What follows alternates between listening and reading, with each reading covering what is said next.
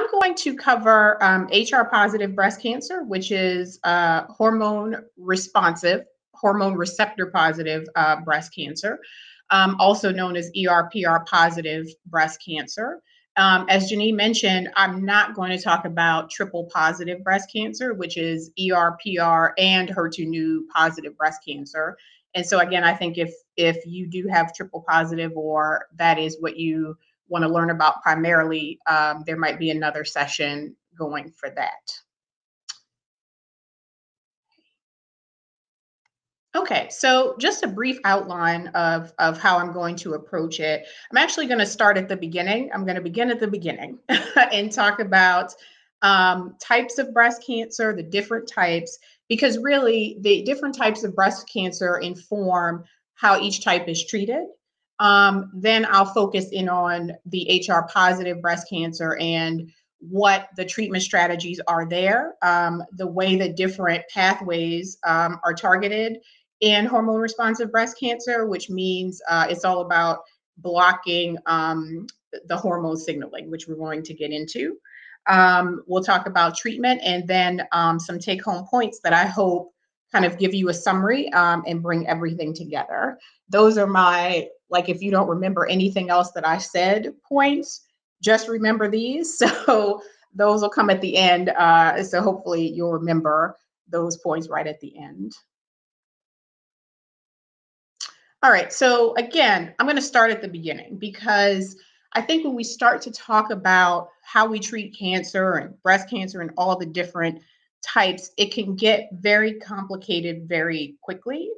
And really, it all comes down to, having a cell that is growing out of control and finding ways to stop that growth. That is the whole story, right? And so whenever it gets a little bit overwhelming to think about pathways and resistance and how many drugs are we putting together, at the end of the day, it's all about how do we stop this cell from growing out of control. Okay, so a tumor starts from a single cancer cell, in this case, in the breast.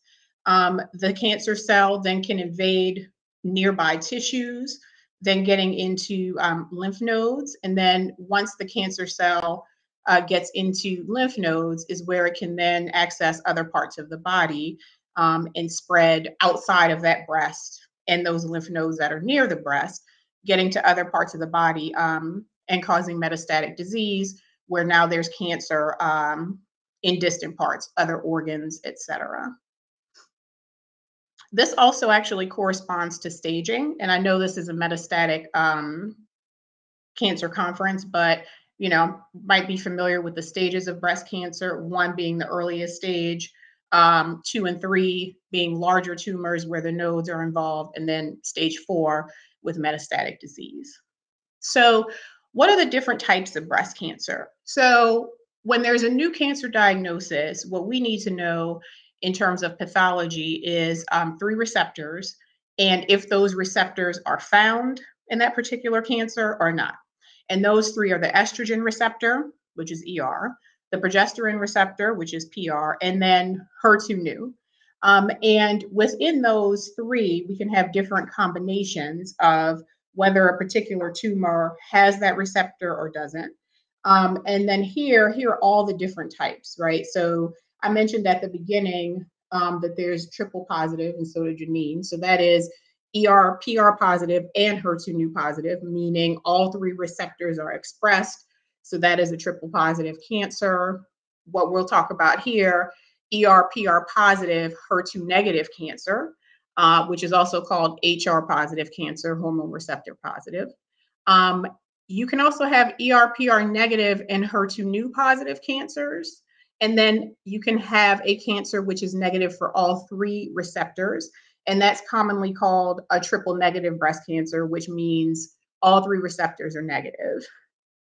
Why this is important is that really it underpins how we treat the different cancers, but it also gives us something to expect in terms of relapse patterns of the cancer, which organs the cancer might spread to depending on the different types, and then what we can expect about the treatment course.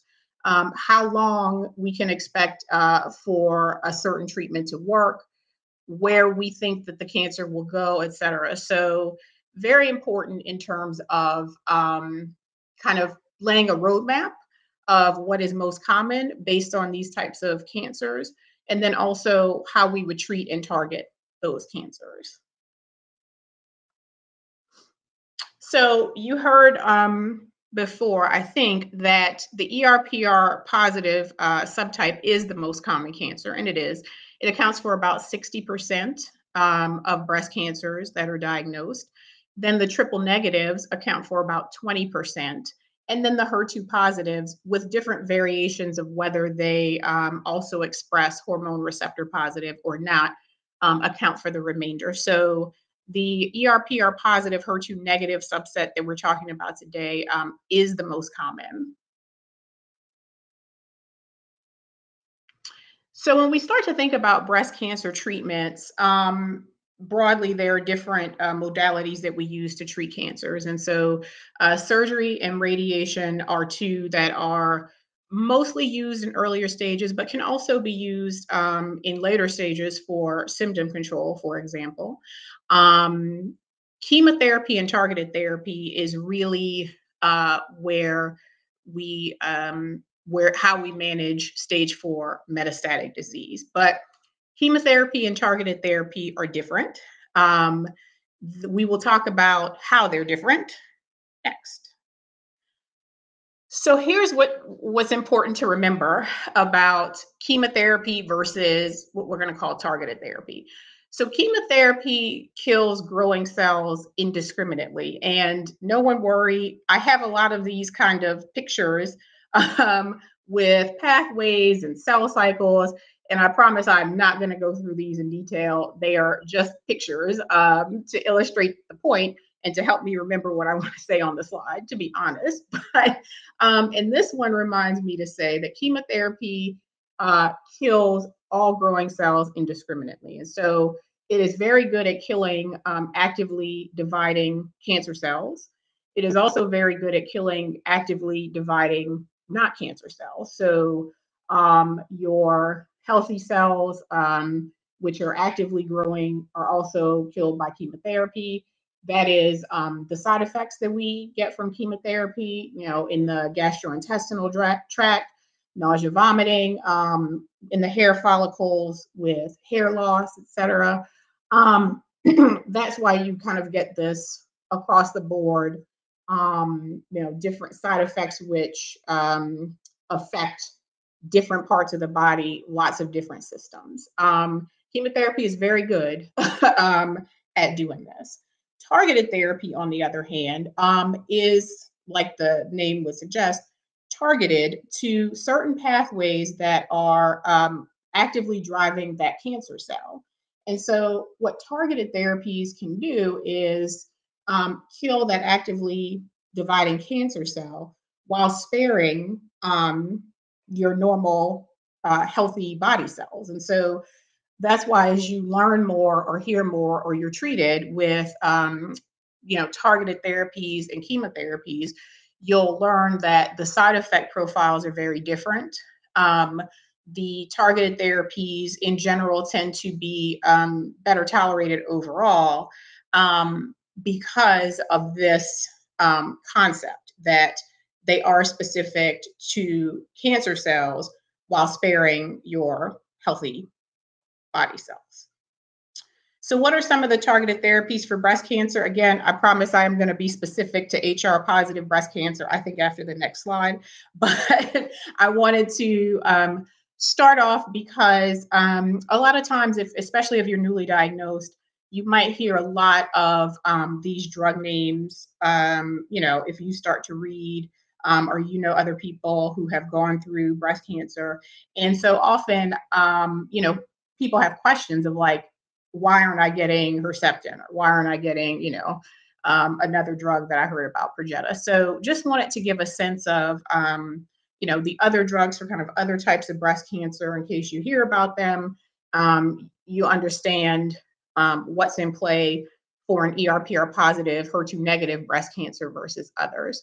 The other reason I wanted to talk about this is because over the course of treatment for an HR positive breast cancer, sometimes as you get, years into being treated, you might have another biopsy at some point, and your biopsy might actually show a different result, a different receptor result. And then drugs which were not in your initial plan might become in your subsequent plans. So for the HER2 positive breast cancers, there are drugs called like Herceptin, Perjeta, Kadcyla, which are targeted to that HR receptor that I talked about in the first slide. For the triple negative breast cancers, right now, that's where the immunotherapy comes into play. So you might hear a lot about immunotherapy across cancer types, and then specifically in breast cancer. Some of the types are pembrolizumab, which actually is out of favor now for atezolizumab in triple negative breast cancer. And then Trodelvy is another triple negative specific treatment. For the BRCA mutated cancers, there are PARP inhibitors. You might hear the name olaparib or Lynparza, or Talzenna, which is talazoparib. And so just to keep those in mind, if you have a BRCA mutation and an HR positive breast cancer, actually using a PARP inhibitor may be in your treatment plan as well. And now, the reason we're here, let's talk about specifically HR positive endocrine therapies and resistance pathways and how those play into the way that we approach treatment for an HR positive breast cancer. All right, so two important things to know about treating this type of breast cancer. There are two pathways that are kind of the foundation for everything.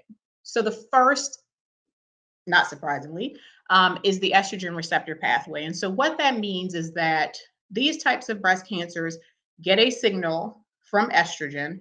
When it binds to that receptor, it goes into the cell and gives the cell a message to grow. And so all of this is here just to say that. So the foundation of treating this type of breast cancer is that it's all about blocking that signal that the cancer cell would receive from estrogen. And there are different ways to do that. Some of the drugs that we're going to talk about that you may be on or have heard of, or you will be on, tamoxifen, Arimidex, Fosledex, Aromasin. Hopefully, some of these names are ringing a bell, or they will be familiar to you as you go down your treatment course. So, first thing to keep in mind, it's all about blocking the effects of estrogen in the cancer cell. And the second thing to keep in mind is it's also all about where you are in terms of menopause. And so the reason this is important is because the way your body makes estrogen to give that signal to the cancer cell to grow is different depending on if you are premenopausal, haven't gone through menopause, or postmenopausal. And this is an important part to make. On this slide, I will go through this just briefly, and that is before menopause, estrogen comes from the ovaries, okay? But after menopause, actually, it's made from a precursor from the adrenal glands, which sits on top of the kidney. And that precursor then goes through some changes from enzymes that live in fat tissue. And that enzyme is called aromatase. And so those drugs, Femara, Aromasin, are aromatase inhibitors. And it means that it blocks this enzyme. And so the precursor, which leads to estrogen, gets blocked so that the estrogen isn't made. And so that is how that's how it works. And that is why the aromatase inhibitors are for postmenopausal women only.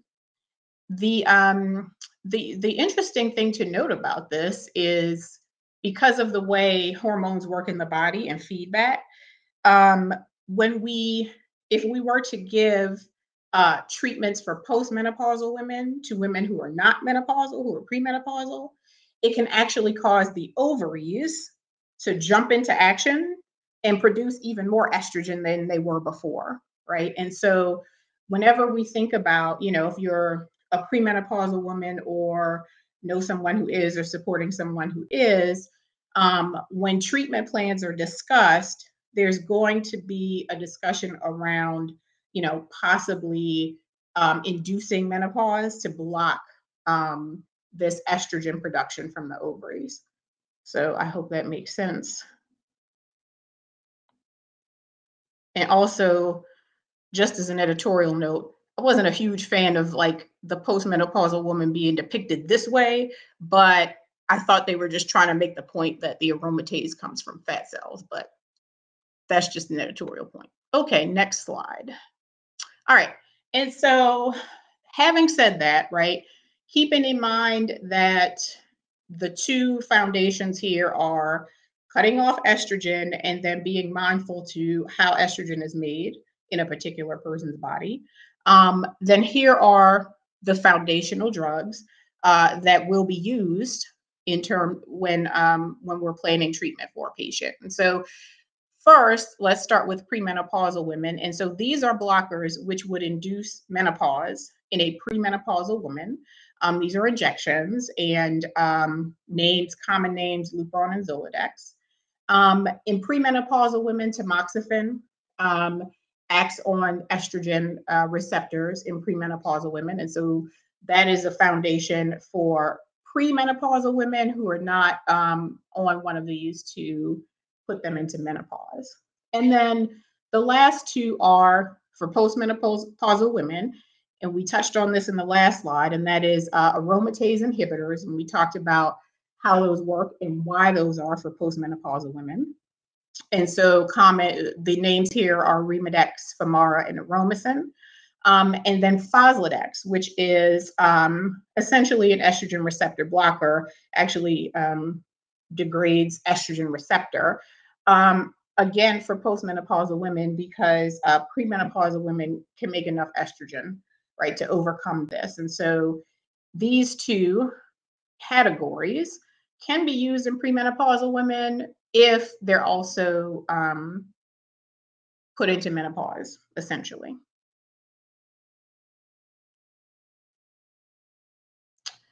Okay, so now that we have that basis in mind, right, of how are we going to block estrogen and is the woman premenopausal or postmenopausal, there's something else to talk about. And that is that cancer cells are very good at escaping what we do with drugs to kill them off, right? And so this is an example of a pathway which is dictated by cyclins called CD4 and CD6.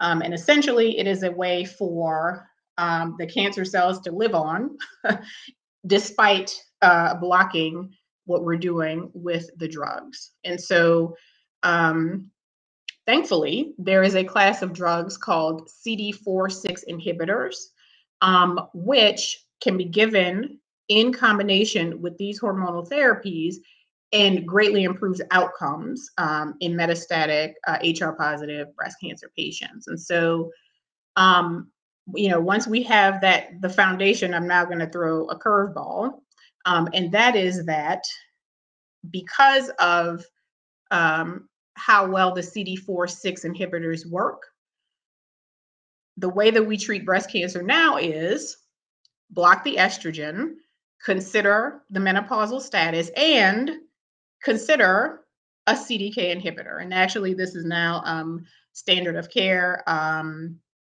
in combination. So CDK4/6 inhibitors, those names that you may heard or you will hear of Ibrance, Kisqali, and Verzenio. This is really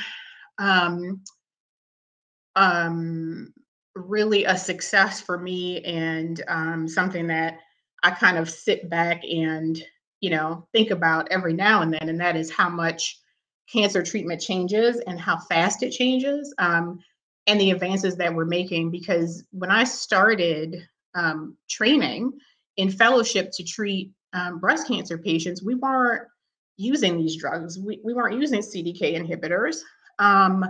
And when the trial started, it was actually proving that these worked in patients, after they had failed like first line.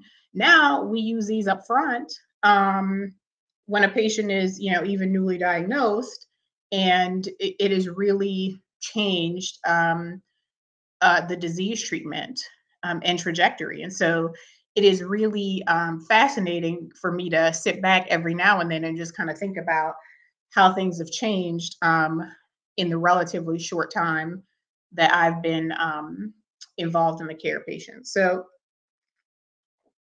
again, when you're facing a new diagnosis, just to remember, what the names that will come up will will be determined by how we're going to block estrogen, if you're premenopausal or postmenopausal, and then resistance pathways.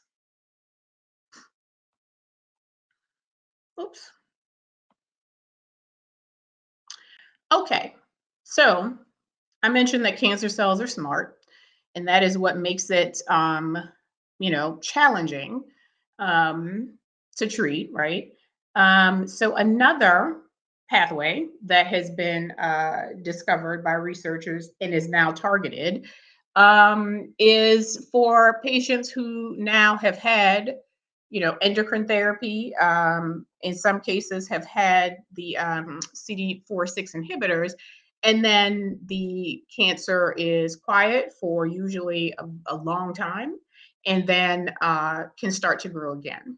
And so, what was discovered is that, again, there are other pathways, right, that evolve, and one is dictated by something called PIK3CA, and there is a drug which now targets that pathway. So, a few things to know about PIK3CA. Um, First of all, it's about 40% of HR positive breast cancer. So that is that's a pretty good percentage, actually. It won't be all. There has to be a test that shows whether or not, a particular breast cancer has what's called a PIK3CA mutation. But about 40% of the time it will. And in the cancers that do have a PIK3CA mutation, Piqray is available now in combination with endocrine therapies. It's used after you have had at least a line of therapy, at least one line of therapy. So it wouldn't be the first choice, but it's definitely in the arsenal for those patients that have this particular mutation. So something else that might come up in terms of treatment. Another, targeted agent that can be used after sort of the first line is a drug called Afinitor, and it works by inhibiting something called mTOR, also given in combination with other endocrine therapies. Also available after your first kind of treatment. So those are two other therapies that, to be familiar with, that you may be treated with and may come up.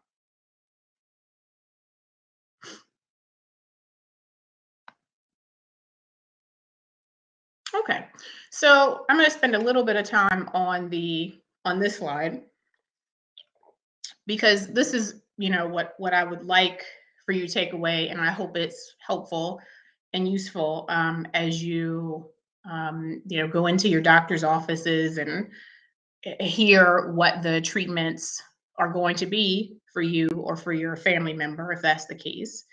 That again, everything is around how we turn off the signal of estrogen, and then how we can control those resistance pathways that we know will come up.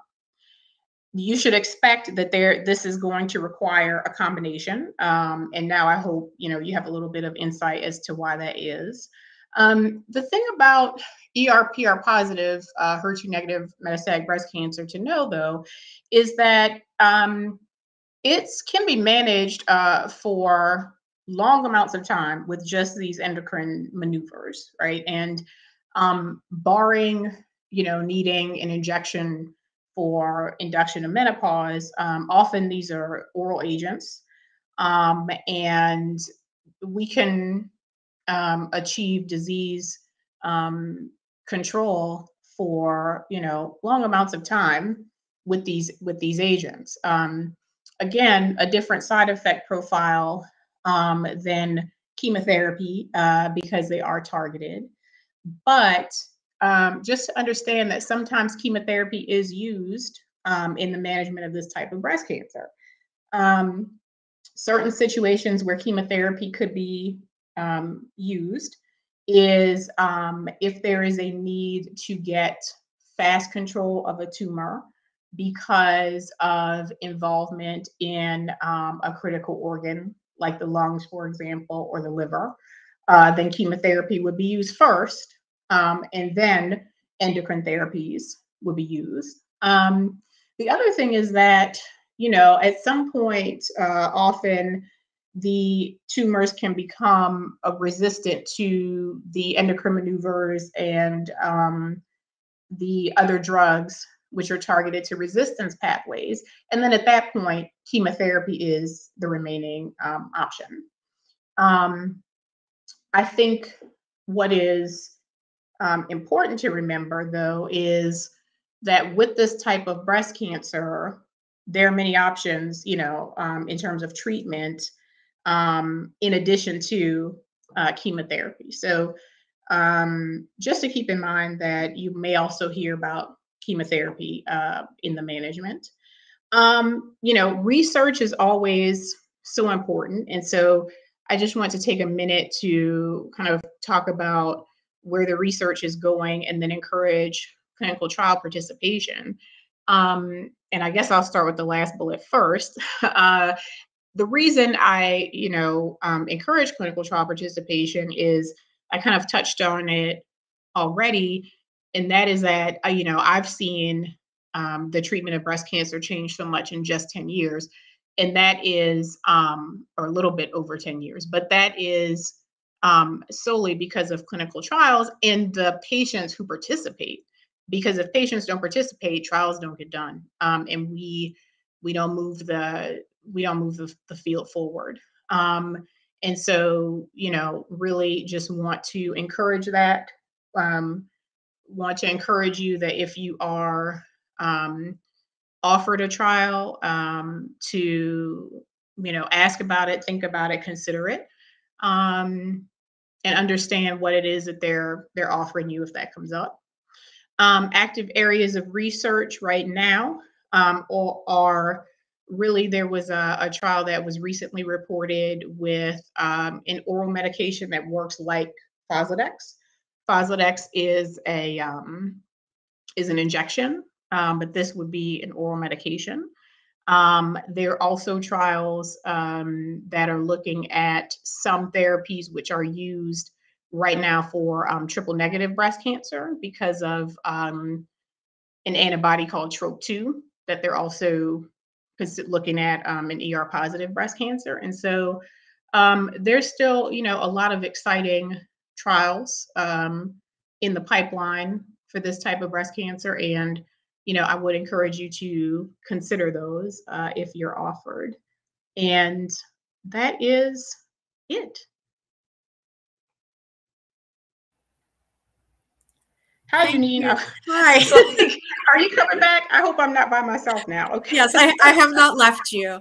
Thank you so much, Dr. Avery. That was a great introduction to all the different pieces that we can talk about. And we already have lots and lots of questions. So I'm going to just go ahead and start asking some questions. Sure. So my first question is from someone who is asking, understanding that CDK inhibitors and anti-estrogen therapies are the first line therapies, is there any standard order for the next group of treatments that you might receive for hormone receptor positive? That is a great question.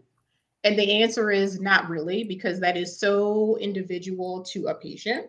So some things that that are taken into account in the management is like if a patient presented first time with metastatic breast cancer or had an early stage breast cancer and then had endocrine therapy for years and years as part of an early stage breast cancer treatment and then got metastatic disease.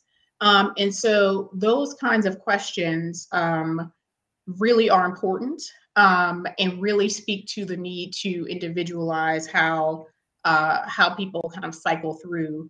Other things that come into play are, again, I mentioned if there's ever a need for chemotherapy there because of what's going on in organs, tolerance, how people tolerate the drugs, is taken into account when we think about sequencing. So aside from the fact that Piqray and Afinitor are definitely second line therapies, once you kind of get past that first line, it really is so much that needs to be taken into account for each patient.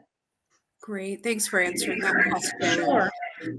And we also have a number of people asking in different ways about what's the average amount of time that CDK inhibitors tend to control the cancer? Yeah, so it is the average amount of time in terms of progression-free survival, I believe, and I will check quickly right now, is in the order of around 13 months from clinical trial. I will say that in practice, we think of patients in terms of years with this, like really that people have well-controlled and stable disease for months and months and months. So that has been, really good to see, and really a success in terms of breast cancer treatment. Absolutely. Thank you. So another follow-up to that is if someone has a progression while taking a CDK inhibitor, maybe goes on chemotherapy, is it possible to take a CDK inhibitor again? Yeah, that's a great question. We don't know the answer yet, because they are so new, right? And so we don't have answers from trials yet on is there potential benefit once you have progressed. That is an active question. Right now, in the general strategy would be not to repeat, because we don't have the data yet for that. Okay. But it is an active question that we think about. Yes. Yeah, we definitely hear this particular question. We do hear a lot. Yeah. Another question is can you please speak to lowering the dosage of CDK inhibitors? There's a couple of different questions. One person is having diarrhea, and so it's being suggested that they get a decrease. Another person has another side effect. So what do we know about what happens with the effectiveness? Yeah, great question. It's like pretty much everything that we use for cancer is going to depend on how the patient tolerates it, and we do have room to decrease the dose. I don't think that anyone should be nervous about doing that because if we could find a dose that you tolerate it well, and then you still benefit from the drug, that's the goal, right? And so it is common, to start to decrease doses if needed, to help patients tolerate the treatments. And so, yeah, I mean, it's okay.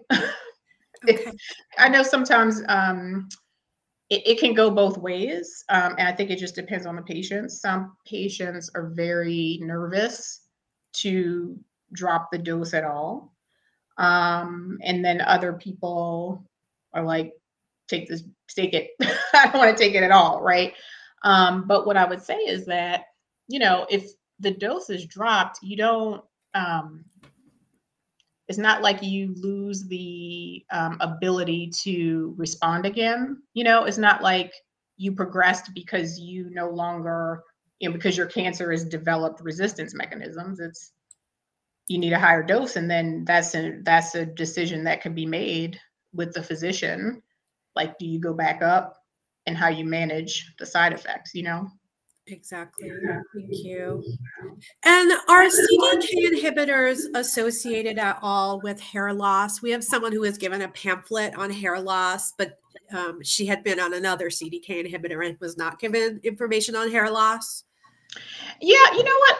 I've seen a few reports about thinning, and certainly a few patients have said that. With it, it's not like a common side effect, that would be probably said when you start it, but a few anecdotal reports. Okay, thank you. Yes, we have heard that as well. Yeah.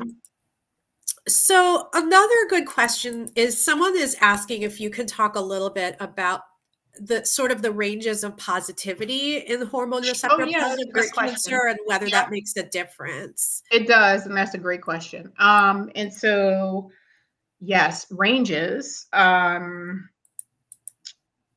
Defining a cancer as ER positive has actually changed. That's changed too since I started, which is crazy to think about. But when I started training, the ER had to be at least 10%. The ER or the PR had to be 10% to be considered an ER positive cancer. Now, 1% is the cutoff. We know that there's a higher chance of responding to endocrine maneuvers in higher expressions of ER/PR positive. And so, that expression could be anywhere from 1% to 100. and I've seen all of it, to be honest. In the metastatic setting, you can start the treatment, right? And then scan and follow 2 markers. And so we can see if you're having a response or not. It becomes questionable or a little bit more difficult in the adjuvant setting. And I know this is a metastatic conference, but since we're talking about it, in the adjuvant setting where you don't have, tumor, there's a lot of debate about who benefits, based on how strongly, how strong the ER staining is, or the PR staining is. But in the metastatic setting, yeah, you would start the treatment and then follow along and see how the response is. But it does make a difference. Yeah. Okay. And another question is, if you start out ER positive, PR positive, but then the cancer loses its positivity for the estrogen receptor, can you still take anti-estrogen therapies for the PR positive part of the cancer? So let me understand the question. You said starts off as PR positive and then loses ER, but it's still PR positive. That's correct. Yeah. Yes. Yeah. So in that case, yes, you could continue. Okay. Thank you. And another question. We had someone who, as we know, breast cancer can grow in the ducts as well as the lobules of the breast. Yes. And this person has lobular PR positive disease. Are the treatments any different when you have lobular metastatic disease? No, they're not. But we are learning more about how lobular behaves. And again, it looks different. And this impacts from early stage into metastatic. It looks different on screening. It may not respond as well to chemotherapy in the lobular cancers when you're talking about sort of earlier stage patients. But in terms of what we do right now, there's not a difference. No. Okay, thank you. So I'm going to go to the next question. We have someone with bone mets and is saying that in bone metastases, it can sometimes be challenging to do biopsy. Goodness. Yes, absolutely. Yes. So she's asking whether it's possible to test for things like mTOR using blood biopsy. Yeah, and so that's a great question. Something else that is now available to us. And yeah, that is definitely something that your physician will probably bring up, or you can bring up, is having that those kind of blood-based tests for certain drugs. One thing I will mention, since we brought up bone mets, this is a great question, is, ER positive breast cancer tends to go to bone. So that is, very common, probably most commonly goes to bone. And the thing about doing a bone biopsy is sometimes the hormone receptor is inaccurate because of once you take the biopsy from the bone, it has to be decalcified so that it can be read, right? So it has to sit around. I don't know what they do. I'm not a pathologist, but it sits around in so to get rid of the calcium so that they can read it. And sometimes that can show up as an ER negative result. So bone only disease can be tricky for many reasons. It can be tricky to get tumor from it, but also the hormone receptors can be inaccurate. So sometimes you might have someone who actually has an ER negative breast cancer, or ER negative that is bone only, and maybe their doctor is saying, you're behaving like an ER positive, and like that's how we're treating you, which is valid. So a lot of expression of medicine being an art. I'm sorry, what? That expression of medicine being an art and not just a science. Yeah. To select for people's individual situations, Yeah. the way their cancer is behaving. Yeah. So a number of people had some follow-up questions to your comments about using tumor markers, and just wanting to know a little bit more about how often they should be used, and also whether it's optimal to use tumor marker testing versus using scans to check the progression. Great question. So the treatment course should not be, in my opinion, dictated by only a tumor marker. And I think the NCCN guidelines also echo that. Dr. Avery, I'm sorry, could you briefly explain what a tumor marker is? Because a couple people are asking that. It's a measurement of a protein in the blood that is made by cancer cells. And so, you can get it's a blood test, you would get a number. Let's say it starts off at 100, let's just say. And then that can be followed with over time as you're treated, and you want to see if the tumor marker goes down. That generally means that the cancer is not making as much of it, and that the treatment is working. Or if it's going up, it could mean that the cancer is growing more than you would like, and that the treatment isn't working, right? But I will say that so again, it's not a test to change, to base anything on by itself. It is a piece of a picture. The rest of the picture are your scans and clinically how you're doing. I mean, this is we're talking about how we're managing disease. It is about getting control of the cancer. It's about you living your life, doing the things that are important to you, and all of those things combined. And so tumor markers are not reliable enough by themselves to say, your scans look great, you feel good, but we're going to change everything because of this, And so the other thing is, once you get to know a particular patient, it varies. Like some people, the cancer that they have doesn't make much in terms of tumor marker. Some people, it does. And so, it is something that, again, is individualized. And something to discuss with your doctor on, like, where are my tumor markers and how are we going to use them. But I would say not to expect that any decision will be made just singularly based on that. Does that make sense? Yes, thank you. That's Yeah, very helpful. someone asked like how often they should be checking all that. Again, it's very individual because, like I said, sometimes a patient's particular cancer doesn't make much, and we don't check them.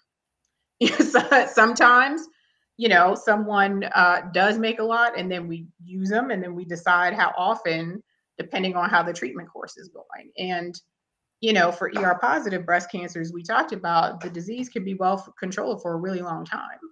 So there's nothing to say, oh, everyone needs to have this every, 3 months or something. So it sounds like it's really important to have a conversation with your doctor and be able to ask questions about why and when to have Yes. these tests. And how they'll be used in determining, the treatment course. Yeah. Sure. So there's a few questions here about, you had talked a little bit about the new oral Faslodex medication that's being developed. Can you explain, first of all, what a SERD is, and then Sure. talk a little bit more about the trials around that particular drug and when it might be available? So yeah, so a SERD stands for selective estrogen receptor degrader. It is a class of drugs that, what it sounds like, attacks the estrogen receptor. The fulvestrant was the first. The Emerald trial was the trial that was completed and reported out, and that is an oral SERD.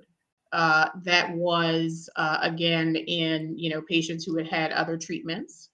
I do not know. Well, I don't know if where they are in the FDA approval process. It is not FDA approved. Of course, that once a trial is completed, then they go to the FDA to submit the application, et cetera. And so I don't know where they are in the process of FDA submission and approval. So I can't speak to anything about like when it will be available. However, this is where clinical trial participation and awareness becomes very important, because again, clinical trials move the whole field forward, but also in the drugs that work and change standard of care, the patients who are participating in trial get access to them much earlier, right? Then they become approved and kind of, available for everyone. Thanks for saying that, Dr. Avery. Sure. So the next question is from someone who started out with bone mets and now the cancer has spread to soft tissues, to the liver. Was able to get genomic testing and may be eligible for immunotherapy options, but is still ER positive. So what are, for people who might have ER positive disease that might be eligible for immunotherapies, are there options that are optimal for them? What do we know about immunotherapy in ER positive metastatic disease? Yeah, it's a good question. So right now, the approvals for immunotherapy are in triple negative breast cancer. And that is, my slide actually had Pembro, but that lost its approval. It's atezolizumab now only. And so, yeah, so far there's not, any approval for immunotherapy in the ER positive breast cancer. I would say probably again, and this is a discussion with their physician on things that we take into account in terms of considering when to switch a patient from like an endocrine dictated pathway to like something else, whether it's chemotherapy or in this case, like an immunotherapy, maybe from a clinical trial situation or something. One thing that becomes important is like how long a patient responded to a hormone-based regimen, how long or how short that was, where the progression was. I think this person said it was in the liver. And so there's a lot to consider in terms of when you would then say, instead of continuing down the route, if you will, of endocrine directed therapies, we're going to change course, right, to a chemotherapy, or maybe even look for an immunotherapy option because of genomic testing. Really has to take into account just kind of how the whole treatment course is going. Does that make sense? I don't know if I answered the question now. I do that sometimes. I Yeah. think you did. I think the question was, do we know of any approved immunotherapy options in ER positive breast cancer at the moment? And the answer to that is no. But another thing to think about in terms of targeted therapies is BRCA. And so I put that was on the slide, but if a person has BRCA, mutated breast cancer, which is ER positive, there is an approved option, which is PARP inhibitor in that scenario. Thanks, Dr. Avery. Well, I have to give you your last question. Unfortunately, this has been the fastest hour. Oh, is it up? It's almost up, but I do want to ask one last question, which is just knowing the clinical trials going down the road, what is the research that most excites you in hormone receptor positive metastatic breast cancer that you could see arriving for people in the next few years? Yeah, it's the oral SERD, you know, from the Emerald trial. It's that. And also, you know, I mentioned there's an antibody drug conjugate. Well, I didn't say it was an antibody drug conjugate, but there is a drug called sacituzumab, which is right now approved for triple negative breast cancer, but it is something called an antibody drug conjugate, which means that it is a chemotherapy which is tied to a target, and the target is called TROP2. And so what it does is binds to that receptor on cancer cells, but then it delivers chemotherapy to it. And the reason that that's exciting is because, you know, that drug, that class of drugs was first used in breast cancer in the HER2 positive population. So Kadcyla is one, you know, where they kind of married a chemotherapy to a HER2 target.